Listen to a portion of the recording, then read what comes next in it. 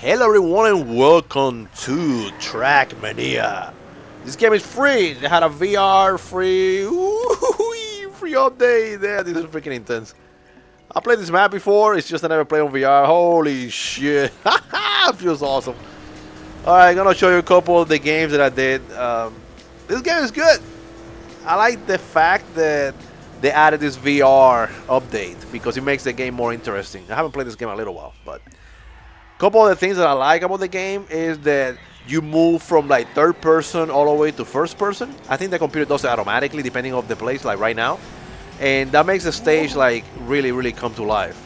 I'm telling you, some of the stairs are kind of like not great, but some of them when you are jumping and you are in the air, it makes you feel like you know, butterflies in your stomach. So like I said, if you haven't played this game, just get it. It's free right now on PlayStation Plus, and I would like to see more games to move to this direction. You know, all games can be amazing on VR. Old school game, retro games, any game could be amazing, but they just need to make updates for it. This is not like a, you know, Wipeout. It's not the same. Wipeout's a little better, but this game does it. This shit feels good. All right, guys. Thank you for watching, Mr. Freaking Boricuoso. Share my freaking video, subscribe to my freaking channel, and freaking bye-bye.